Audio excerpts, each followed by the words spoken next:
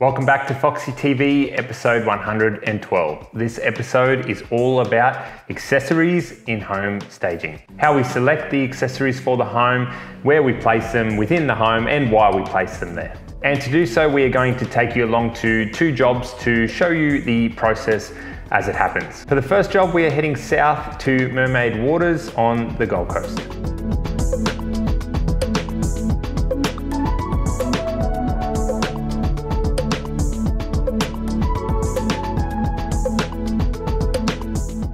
Hey guys, so we're just finished up in Mermaid Waters today. It's Monday's beautiful day outside.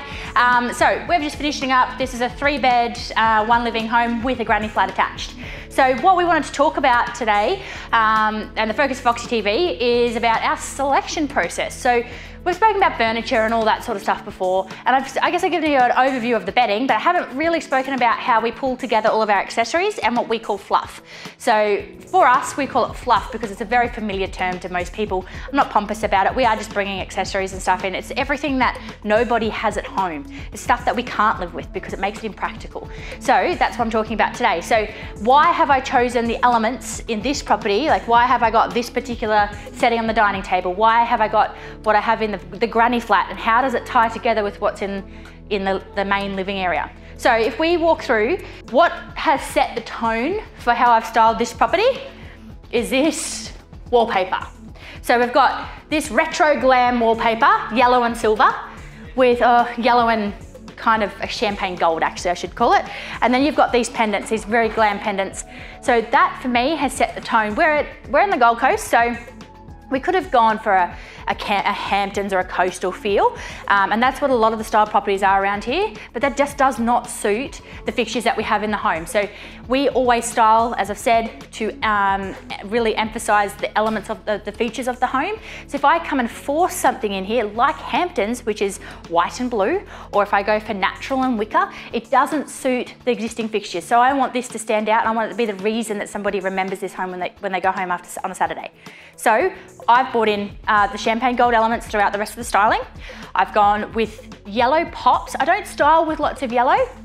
The reason I don't style with lots of yellow is when a photographer comes in, a real estate photographer, comes and takes all their photos, and then they do their post-processing, yellow stands out. It gets blurred edges, it doesn't process as nicely, and it doesn't look natural.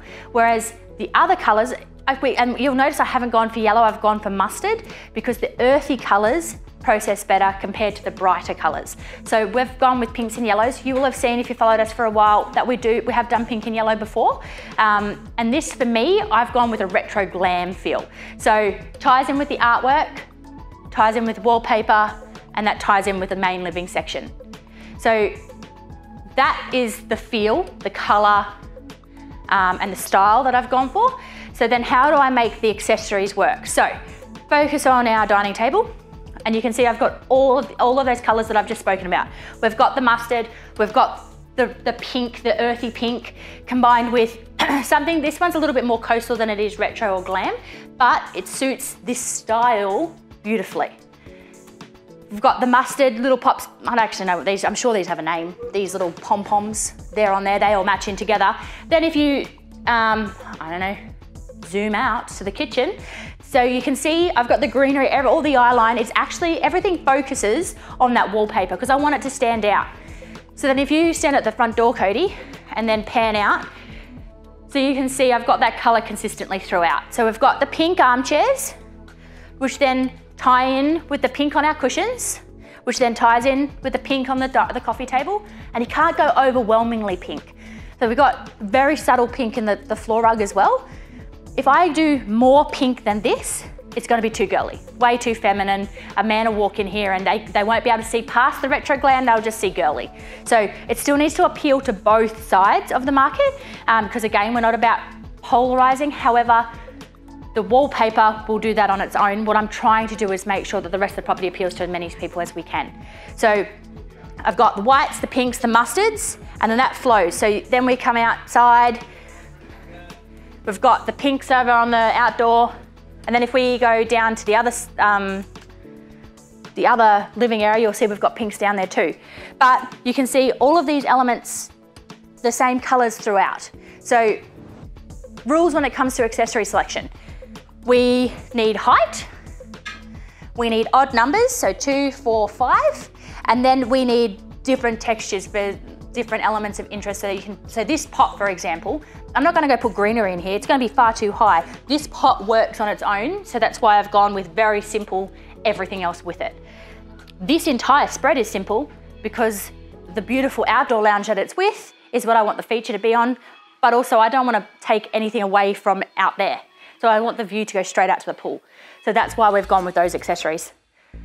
But we'll go back to the warehouse and we'll do selections for another property, and you'll see how when we go for retro glam versus a modern contemporary grey home, how it's all different and how it combines together.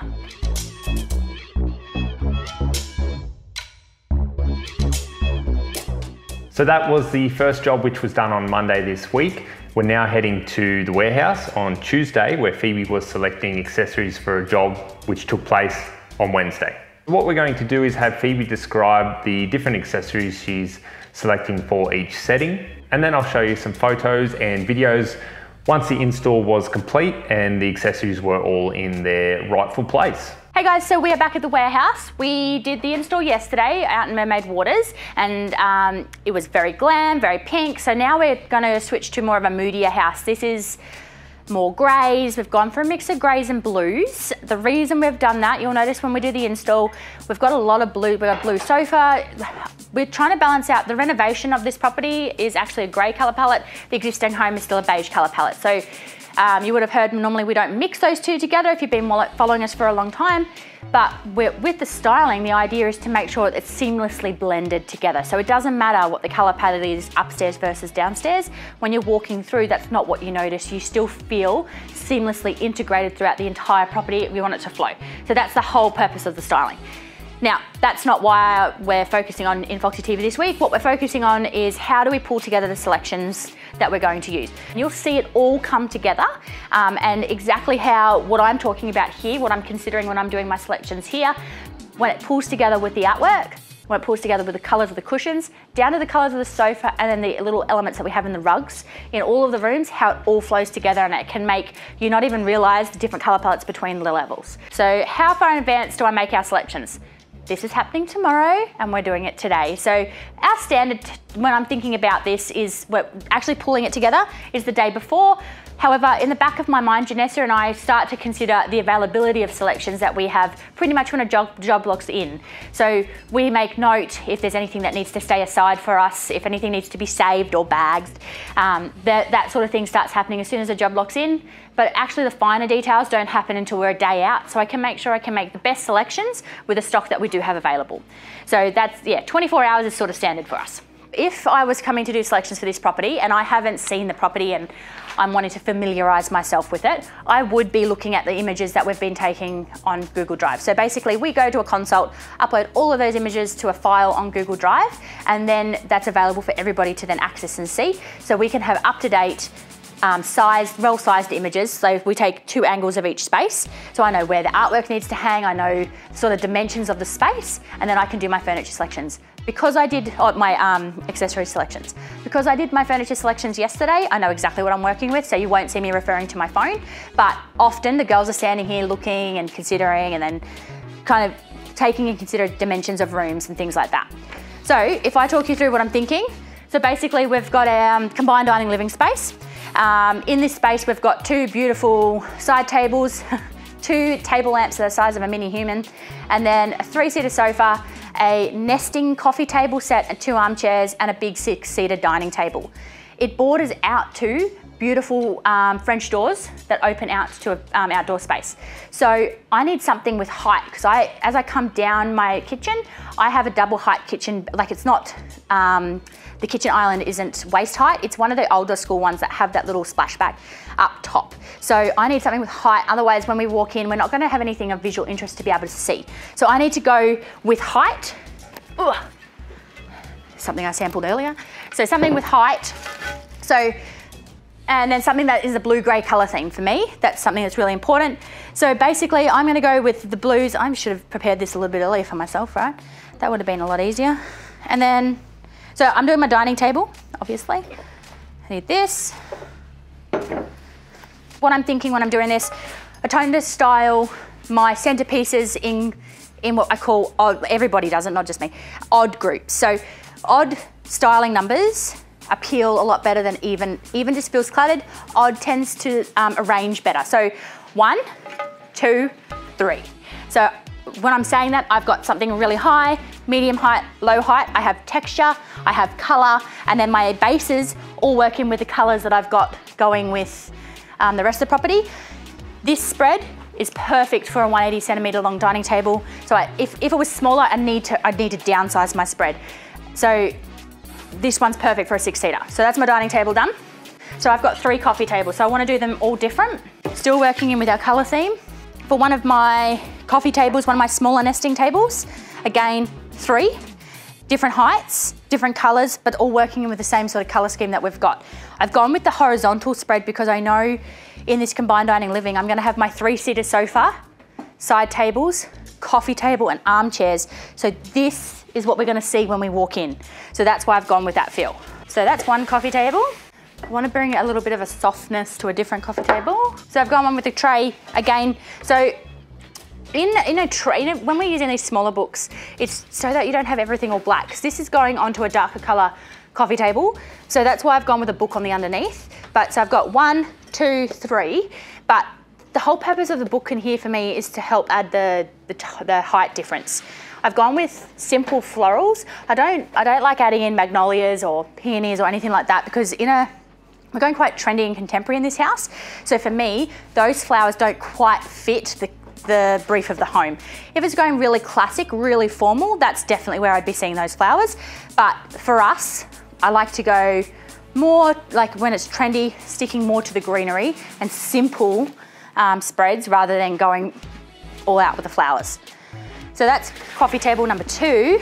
And then coffee table number 3, actually something I didn't point out, grey, black, blue vase. Here I'm gonna have my black and my blue on my beautiful coffee table books. Quite a large coffee table that's going downstairs.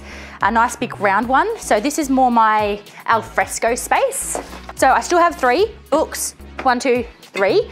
And I still have everything height-wise, texture and colour. So making sure they all flow.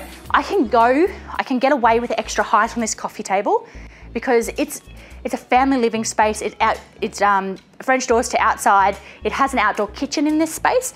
So this space is true Queenslander indoor-outdoor living. There's no TV in this space, so this doesn't matter. Whereas at home, in front of a TV, this is silly. So that's my 3 coffee tables. I have a console table and as well as a sideboard. So both of those, the console table is an optional. I might not get used. So I'm pulling out this green because I want to make sure the green that's on this one's different to the green that's on the dining table. It needs to be tall because it's going in this very tall vase. So just enough in there to make it feel full. This is just a thoroughfare space where this sideboard's going. So I've just got those 2, and then what they'll put on the other side of the console table will be those 2 and a candle. So height interest, we've got it's a big wide console table with a big mirror in the middle. So I'm trying to frame the mirror. So this will go on one side. My next lot of height is here with another element. So it's 1, 2, 3, not overdone, not overstyled. It's still very familiar to people because styling with the photo frames, everything like that, it's going to feel homely. So that's my console. Greys, again, keeping in the same sort of colour scheme as the house so that it all flows nicely. I've got an optional little console table that's going into the alfresco living that I was just describing. I don't know if they're going to use it. I send it as a backup option. It's at the bottom of the stairs, and I don't want you to feel when you're going down the stairs, I don't want to feel like you're coming up against a block. So that's why I say optional. It's there if they feel like the room needs more, but if it feels like you're going to block off the space and it doesn't work with the flow of the living, then it's scrapped and they don't use it. It's much easier to send extra stuff on the truck than it is for the truck to have to come back and take it back out there. So that's why we always send options. So I like this better because it's going in the room that had these guys, and that's just too much. So the spots with those, whereas this sort of works in the same sort of feel, but it's still working in the same sort of feel of the whole home. So that's why I've switched it. And again, I don't want to repeat what's on the other sideboards. So this one's going to be a little bit different. I have my coffee table books. I have like a little thing, and then I've got my vase that's got my flowers, but that's not enough. It needs another little bit of height here. I tried this one and he's far too little. Like, it doesn't sit nicely against the pyramid. The apex right? So I want something that's taller. This is only minutely taller, but it works better as far as the height goes. It's still got the visual, like it's got a texture interest. It works in nicely with everything. It's a good size. Traditional study. So I'm just thinking, let's get some photo frames on there for them. I would like to see some books. This is our triple desk study, so it needs to have a fair amount of stuff on there. There's no PowerPoints there, so we can't put any desk lamps on. These are really cool, but I don't feel like they're working with the rest of the house. These are too glam, too deco, so I'm not gonna use these ones. Then just a couple of little accessories. So basically, I'm just throwing, these ones are for my bedside tables. So I've just got some random accessories. I know these are gonna work really nicely with what we've chosen for the bedsides. Some greenery, succulent for 1 bedroom. Got 5 bedrooms going in. Whilst they're a good size, the bedside tables, they're not overly generous, so we're not gonna get too many accessories on there without it looking overdone. So we have 4 bathrooms. So again, we do a bit of a spread. Like we don't want them all to look the same. Send them a range of options. Then we have this one with some rolled up towels, and then this guy here that'll have some rolled up hand towels, and then that'll go on top. That's for the top of the bath with some rolled up towels. So just making sure that all the bathrooms are different as well. The laundry we keep really simple, some greenery, some washing detergent from a desk, and then we do a heap of towels. The kitchen space, whilst I'll pull a heap of stuff out for them, it really depends on how it sits best in the kitchen. So we don't want the greenery to overlap with the other greens. All of the colours that we choose, so we'll have grey tea towels, we'll have grey stripes on the bowls, we'll be incorporating elements that's throughout the rest of the house in the kitchen as well. So it flows nicely. Same as the outdoor. I look forward to show you tomorrow, but that's the accessories. So there you have it. There are 2 great examples of how we use accessories when staging a home for sale. We covered quite a bit in this one, but as always, if you do have any follow-up questions, leave them in the comments below. Thank you so much for watching Foxy TV, and we will see you in the next episode.